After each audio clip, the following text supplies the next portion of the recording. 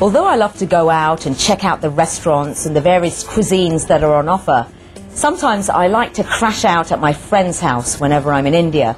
And it's because they serve the most delicious suppers. And today we're having an Irish stew, which I think is great British cooking at its best. And I'm with Bill, Abba and Ma, pouring out some lovely hearty stew. Just getting it all served up, like you would in bowls. Yes, please, potatoes for me.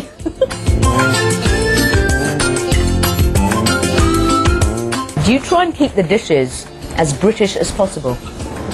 I do, but actually it's far more fun if you add a little bit of spice. If you try this, you'll find cinnamony, a little cinnamon, and bay leaf, or what we call tej patta. It makes a whole lot of difference. Much better than pasta. I can taste it actually. Can't you? Yeah. Bill, do you like it all spiced up? I like it slightly spiced. Not as much as Abba does. Yeah. It's a compromise, but I like to taste every vegetable. Traditionally, you're supposed to be able to taste the potato and the carrot and separately, and not. It mustn't be just a blancmange of melange of things. It was poor man's food, wasn't it? Yeah. Oh, thanks. That's why I'm having it today, am I? But most good food is, like in Indian food, most good food is started off with poor people. Yeah. And poor people didn't eat meat in the old days. And they boiled most of the food, at least as part of the thing, because the water was so bad. Nice. The rich people drank beer all the time. Henry VIII drank beer for breakfast, dinner, lunch, everything. So you'd call this a hearty stew, wouldn't you? It's a hearty, it's home cooking, sort of comfort eating, isn't it? Yeah. In a way. Yeah. It is lentils, tomatoes, beans, carrots, potatoes, cauliflower, and if you make it in winter, it's even better. Yeah. Throw in broccoli and mushrooms and all the vegetables you normally get in the summer.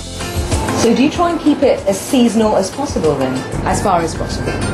Because that's the great part of living in the country, living in India. You know, you get seasonal vegetables that are ripe and fresh and juicy, and then you don't have to go in for all this frozen rubbish that you have in the UK.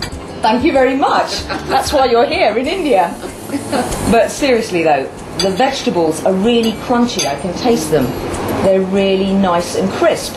So they're not out of a packet or frozen or anything like that. And they taste different.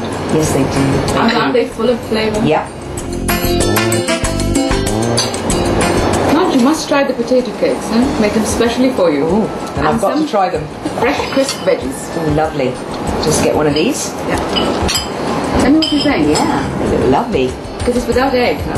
Ah. Otherwise Ma wouldn't be able to. No. So this is pure vegetarian. Pure vegetarian. British food. The humble mashed potato. Turned slightly Indian.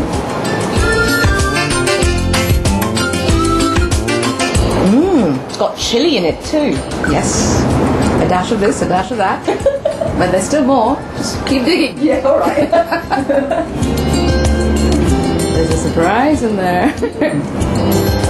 These steamed vegetables look scrummy. I'm going to try a few of these. Some broccoli and carrots. And they're all whole, practically. You haven't chopped them up into tiny bits. I like that. These. You can see that crunchy as well. Yeah.